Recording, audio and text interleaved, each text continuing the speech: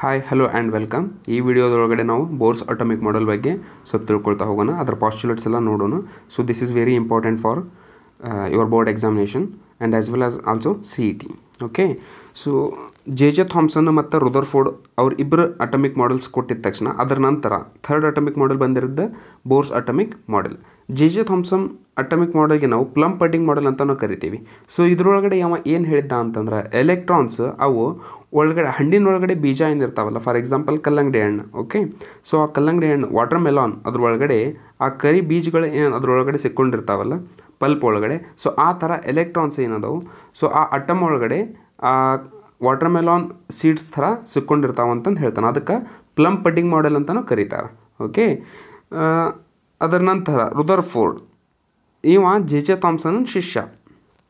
Okay, ಇವ ಬಂದು ಈ ಜೆ ಥಾಮ್ಸನ್ ಅಟಾಮಿಕ್ ಮಾಡೆಲ್ನ ಡಿಸ್ಪ್ರೂವ್ ಮಾಡ್ತಾನೆ. ಡಿಸ್ಪ್ರೂವ್ ಮಾಡಿ so Rutherford alpha scattering experiment, okay, ಆ ಅಲ್ಫಾ ಸ್ಕ್ಯಾಟರಿಂಗ್ ಎಕ್ಸ್ಪೆರಿಮೆಂಟ್ ಥ್ರೂ ಅವ ಈ ಎಲೆಕ್ಟ್ರಾನ್ಸ್ ಏನಿದಾವಲ್ಲ ಅವು ನ್ಯೂಕ್ಲಿಯಸ್ ಸುತ್ತಾನು ಸುತ್ತುತ್ತಿರ್ತಾವು ಅಂತ ಹೇಳ್ತಿರ್ತಾನೆ. ಓಕೆ, ಅಂದ್ರೆ ರುದರ್ಫೋರ್ಡ್ ಏನು ಹೇಳ್ತಾನೆ ಅಂತಂದ್ರೆ ಅಟಮ್ ಒಳಗಡೆ ನ್ಯೂಕ್ಲಿಯಸ್ ಅನ್ನೋದು ಒಂದು ಸೆಂಟ್ರಲ್ ಪಾರ್ಟ್ ಇರ್ತಾ, ಸೆಂಟ್ರಲ್ ಪಾರ್ಟ್ ಸುತ್ತ ಎಲೆಕ್ಟ್ರಾನ್ಸ್ ನೆಗೆಟಿವ್ಲಿ ಚಾರ್ಜ್ಡ್ ಎಲೆಕ್ಟ್ರಾನ್ಸ್ ಅವು ಸುತ್ತುತ್ತಿರ್ತಾವೆ. ನ್ಯೂಕ್ಲಿಯಸ್ ಅನ್ನೋದು ಪಾಸಿಟಿವ್ಲಿ ಚಾರ್ಜ್ಡ್ ಸ್ಪೇಸ್ ಅಥವಾ ಪಾಸಿಟಿವ್ಲಿ ಚಾರ್ಜ್ಡ್ ಒಂದು ಅಟಮ್ ಪಾರ್ಟ್ ಅಂತಂದು ಹೇಳ್ತಾನೆ.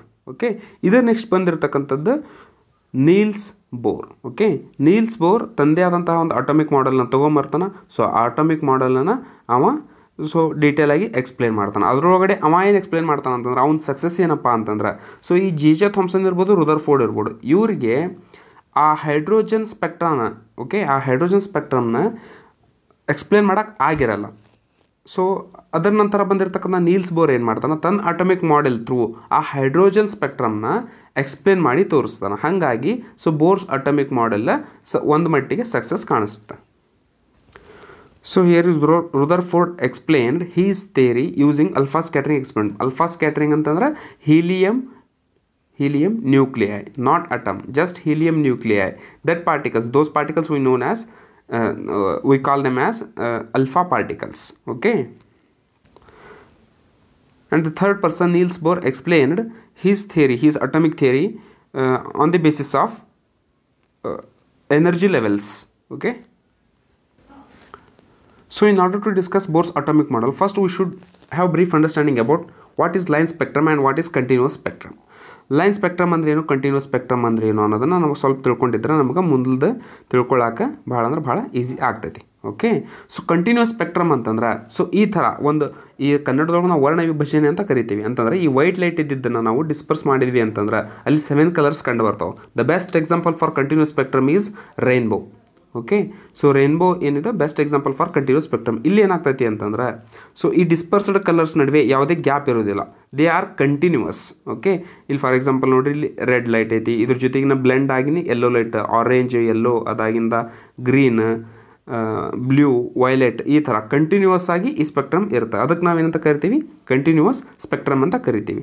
ಸಿಮಿಲರ್ಲಿ ಎಮಿಷನ್ ಸ್ಪೆಕ್ಟ್ರಮ್ ಅಂತ ಒಂದು ಬರುತ್ತೆ. ಎಮಿಷನ್ ಸ್ಪೆಕ್ಟ್ರಮ್ ಅಂತಂದ್ರೆ ಈ ಟೈಪ್ ಒಳಗಡೆ ಏನಾಗ್ತೈತಿ, ಫಾರ್ ಎಕ್ಸಾಂಪಲ್ ಈ ಹಾಟ್ ಡೈಲ್ಯೂಟ್ ಗ್ಯಾಸ್ ಅಂತ ತೊಗೊಂಡಿದ್ದಾರೆ, ಇದನ್ನು ಪ್ರಿಸಮ್ ಥ್ರೂ ಹಾಯಿಸಿದಾಗ ಸೊ ಅಲ್ಲಿ ಬರ್ತಕ್ಕಂಥ ಬೆಳಕು ನಮ್ಗೆ ಸೊ ಡಿಸ್ಪರ್ಸ್ ಆಗಿ ಈ ಎಮಿಷನ್ ಸ್ಪೆಕ್ಟ್ರಮ್ ಕೊಡುತ್ತೆ. ಸೊ ಇದರ ಅರ್ಥ ಏನಪ್ಪ ಅಂತಂದ್ರೆ ಇಲ್ಲಿ ಹಾಟ್ ಡೈಲ್ಯೂಟ್ ಗ್ಯಾಸ್ ಏನಿತ್ತಲ್ಲ ಇವು ಹಾಟ್ ಅಂತಂದ್ರೆ ಹೀಟ್ ಎನರ್ಜಿನ ಅಬ್ಸರ್ವ್ ಮಾಡ್ಕೊಂಡಿರ್ತಾವೆ ಅಂತ ಅರ್ಥ. ಹೀಟ್ ಎನರ್ಜಿನ ಅಬ್ಸರ್ವ್ ಮಾಡ್ಕೊಂಡ ತಕ್ಷಣ ಈ ಥರ ಅಟಮ್, ಗ್ಯಾಸಸ್ ಅಟಮ್ಸ್ ಇರ್ತಾವೆ. ಸೊ ಓಕೆ, ಇಲ್ಲಿರ್ತಕ್ಕಂಥ ಎಲೆಕ್ಟ್ರಾನ್ಸ್ ಈ ಹೀಟ್ ಎನರ್ಜಿನ ಅಬ್ಸರ್ವ್ ಮಾಡ್ಕೊಂಡು ಹೈಯರ್ ಎನರ್ಜಿ ಲೆವೆಲಿಗೆ ಶಿಫ್ಟ್ ಆಗ್ತಾವೆ. ಓಕೆ, ಹೈಯರ್ ಎನರ್ಜಿ ಲೆವೆಲ್ಗೆ ಶಿಫ್ಟ್ ಹೋದ ತಕ್ಷಣ ತನ್ನ ಎನರ್ಜಿನ ಕಳ್ಕೊಂಡು ಮತ್ತೆ ವಾಪಸ್ ಲೋವರ್ ಎನರ್ಜಿ ಲೆವೆಲ್ಸಿಗೆ ಬರಬೇಕಾದ್ರೆ ಸರ್ಟೆನ್ ರೇಡಿಯೇಷನ್ನ ಎಮಿಟ್ ಮಾಡ್ತಾವೆ. ಓಕೆ, ಈ ಸರ್ಟೆನ್ ರೇಡಿಯೇಷನ್ಸ್ ಎಮಿಟ್ ಮಾಡೋದು ನಮಗೆ ಇಲ್ಲಿ ಕಂಡು ಬರ್ತಕ್ಕಂಥದ್ದು emission spectrum. Okay, and the third one is absorption spectrum. ಈ ಅಬ್ಸಾರ್ಪ್ಷನ್ ಸ್ಪೆಕ್ಟ್ರಮ್ ಒಳಗೆ ಏನಾಗ್ತೈತಿ ಅಂತಂದ್ರೆ ಸೊ ಯಾವುದೋ ಒಂದು light, for example white light ಇರ್ಬೋದು ಅಥವಾ ಬೇರೆ ಯಾವುದೋ ಇರ್ಬೋದು. ಓಕೆ, ಸೊ ಈ ವೈಟ್ ಲೈಟ್ ಅಥವಾ ಯಾವುದೋ ಒಂದು ಲೈಟನ್ನು ನಾವು ಈ ಥರ ಕೂಲ್ ಗ್ಯಾಸ್ ಥ್ರೂ ಪಾಸ್ ಮಾಡಿದಾಗ, okay, so next prism through ಇಟ್ಟು ನಾವಿಲ್ಲಿ ನೆಕ್ಸ್ಟ್ ಡಿಸ್ಪರ್ಷನನ್ನು ನಾವು ಅನಾಲಿಸಿಸ್ ಮಾಡಿದಾಗ ಅಥವಾ ಸ್ಪೆಕ್ಟ್ರಮನ್ನು ಹೊರಗೆ ತೆಗೆದಾಗ ಇಲ್ಲೇನು ಕಂಡು ಬರ್ತೈತಿ ಅಂತಂದ್ರೆ ಈ ಕೂಲ್ ಗ್ಯಾಸ್ ಇದ್ರ ಹತ್ರ ಎನರ್ಜಿ ಕಡಿಮೆ ಇರ್ತೈತೆ, ಆಲ್ಮೋಸ್ಟ್ ಇರೋಂಗಿಲ್ಲ compared to hot gas. Okay, so ಈ ರೇಡಿಯೇಷನ್ ಎನರ್ಜಿನ, ಓಕೆ, ಈ ಲೈಟ್ ರೇಡಿಯೇಷನ್ ಕಡೆ ಏನು ಎನರ್ಜಿ ಇರುತ್ತಲ್ಲ ಆ ಎನರ್ಜಿನೇ ಈ ಕೂಲ್ ಗ್ಯಾಸ್ ಒಳಗಡೆ ಇರ್ತಕ್ಕಂಥ ಅಟಮ್ಸ್ ಅಬ್ಸರ್ವ್ ಮಾಡ್ಕೊಳ್ತಾವೆ. ಸರಿನಾ. ಅಬ್ಸರ್ವ್ ಮಾಡ್ಕೊಂಡ ತಕ್ಷಣ ಉಳಿದಿರ್ತಕ್ಕಂಥ ಲೈಟ್ ಎನರ್ಜಿ ಅಷ್ಟೇ ಇದ್ರ ಥ್ರೂ ಪಾಸ್ ಆಗ್ತೈತಿ, ಪ್ರಿಸಮ್ ಥ್ರೂ. ಅವಾಗ ನಮಗೆ ಏನಾಗ್ತೈತಿ, ಸೊ ಈ ಕಂಟಿನ್ಯೂಸ್ ಸ್ಪೆಕ್ಟ್ರಮ್ ಒಳಗಡೆ ಸೊ ಇಲ್ಲಿ ಕೆಲವೊಂದಿಷ್ಟು ಗ್ಯಾಪ್ಸ್ ಕಂಡು ಬರ್ತಾವಲ್ಲ. ಸೊ ಈ ಗ್ಯಾಪ್ಡ್ ವೇವ್ಲೆನ್ಸನ್ನು ಈ ಕೂಲ್ ಗ್ಯಾಸು ಅಥವಾ ಈ ಕೋಲ್ಡ್ ಗ್ಯಾಸು ಅಬ್ಸರ್ವ್ ಮಾಡ್ಕೊಂಡಿರುತ್ತೆ, ಹಾಗಾಗಿ ನಮಗಿಲ್ಲೇ ಗ್ಯಾಪ್ಸ್ ಕಂಡು ಬರ್ತಿದ್ದಾವೆ. Okay, so this is about line spectrum and continuous spectrum as well as absorption spectrum.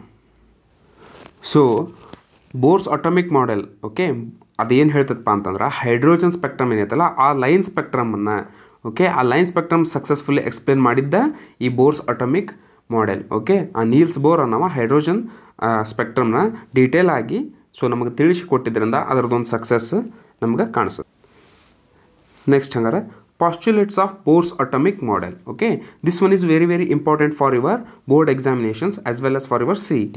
Okay, first one, an electron revolves around the nucleus with fixed energy in stationary orbits, okay, without gaining or losing energy. ಇದರ ಅರ್ಥ ಏನಪ್ಪ ಅಂತಂದ್ರೆ so ಈ ಥರ electrons nucleus ಸುತ್ತಿರ್ತಾವೆ. Okay, so ಈ orbits ಅಂತ ನಾವೇನು ಕರಿತೇವಲ್ಲ ಇವ್ರ ಕಡೆ ಆಲ್ರೆಡಿ ಎನರ್ಜಿ ಇರ್ತೈತಿ. ಸೊ ಓಕೆ, ಸೊ ಇವು ಫಿಕ್ಸ್ಡ್ ಎನರ್ಜಿ ಆರ್ಬಿಟ್ಸ್ ಇವು. ಓಕೆ, ಇದ್ರೊಳಗಡೆ ಸುತ್ತಿರ್ತಕ್ಕಂಥ ಎಲೆಕ್ಟ್ರಾನ್ಸ್ ಏನಿರ್ತಾವಲ್ಲ ಸೊ ಇವ್ರ ಹತ್ರನೂ ಫಿಕ್ಸ್ಡ್ ಎನರ್ಜಿ ಇರುತ್ತೆ. ಸೊ ಆ ಎಲೆಕ್ಟ್ರಾನ್ಸ್ ಎನರ್ಜಿನ ಗೇನ್ ಮಾಡೋದಾಗಲಿ ಅಥವಾ ಲೂಸ್ ಮಾಡ್ಕೊಳ್ಳೋದಾಗಲಿ ಮಾಡೋಂಗಿಲ್ಲ ಎಟ್ ಸ್ಟೇಷನರಿ ಆರ್ಬಿಟ್ಸ್ ಒಳಗಡೆ. ಸರಿನಾ, ಇದನ್ನು ಬೋರ್ಸ್ ತನ್ನ ಫಸ್ಟ್ ಪಾಸ್ಟುಲೇಟ್ ಆಗಿ ಹೇಳ್ತಾನೆ. Okay, the second one is the same electrons revolve around the nucleus only in those energy levels in which its angular momentum is an integral multiple of h by 2 pi. Angular momentum is an integral multiple of integral ಅಂತಂದ್ರೆ n integral. Okay, ಅದು ಇಂಟೀಜರ್ನ indicate ಮಾಡುತ್ತೆ 1 2 3 ಅಂತಂದು. ಇದನ್ನು ನಾವು principal quantum number ಅಂತಲೂ ಕರಿತೀವಿ ನಾವು atomic study ಒಳಗಡೆ. ಪ್ರಿನ್ಸಿಪಲ್ ಕ್ವಾಂಟಮ್ ನಂಬರ್ ಇದರ ಅರ್ಥ ಏನಪ್ಪ ಅಂತಂದ್ರೆ n = 1 ಅಂತಂದ್ರೆ ಕೆ ಶೆಲ್ ಅಂತ ಅರ್ಥ, n = 2 ಅಂತಂದ್ರೆ ಎಲ್ ಶೆಲ್ ಅಂತ ಅರ್ಥ, ಸೊ ಆನ್. n = 3 ಅಂತಂದ್ರೆ ಎಮ್ ಶೆಲ್ ಅಂತ ಅರ್ಥ. ಸರಿನಾ.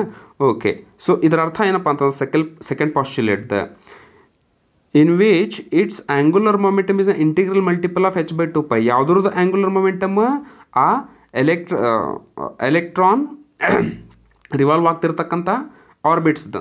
ಸರಿನಾ. ಓಕೆ, ಅದರ ಅರ್ಥ ಏನಪ್ಪ ಅಂತಂದ್ರೆ ಸೊ ಈ electron orbits ಏನದಾವಲ್ಲ so these are nothing but circular orbits. ಇವು ಸರ್ಕ್ಯುಲರ್ ಶೇಪ್ ಒಳಗಡೆನ ಅದಾವು. ಆ ಎಲೆಕ್ಟ್ರಾನ್ಸ್ ಸರ್ಕ್ಯುಲರ್ ಆರ್ಬಿಟ್ನಾಗ ಸುತ್ತಾವು ಅಂತಂದು ಸೆಕೆಂಡ್ ಪಾಸ್ಟುಲೇಟ್ ಹೇಳುತ್ತೆ. This is the meaning of second postulate. Okay, and the third one is electrons can jump from higher energy levels to the lower energy levels by emitting certain radiation. ಇದನ್ನ ನಾನು ಆಗಲೇ ಹೇಳಿದ್ದೆ ಏನಂತಂದ್ರೆ emission spectrum ಒಳಗಡೆ absorption spectrum. Okay, emission spectrum ಒಳಗಡೆ ಏನಾಗುತ್ತೆ ನಮಗೆ single lines ಅಷ್ಟೇ ಕಂಡು ಬಂದಿದ್ದು, ಕಲರ್ಡ್ ಲೈನ್ಸ್. ಓಕೆ,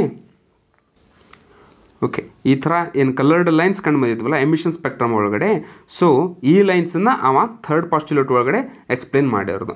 ಏನಂತ explain ಮಾಡಿದಾನ? So this is a typical atomic structure. ಇದು ನ್ಯೂಕ್ಲಿಯಸನ್ನು ಇಂಡಿಕೇಟ್ ಮಾಡುತ್ತಾ. ಇದು n = ಫಸ್ಟ್ ಅಂದ್ರೆ ಫಸ್ಟ್ ಆರ್ಬಿಟ್, ಇದು ಸೆಕೆಂಡ್ ಆರ್ಬಿಟ್ ಈ ಥರ.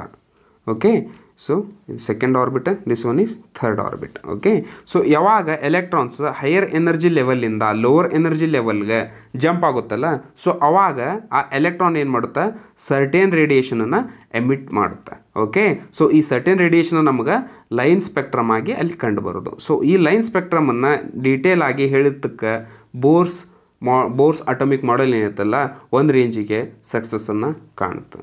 Okay, thank you.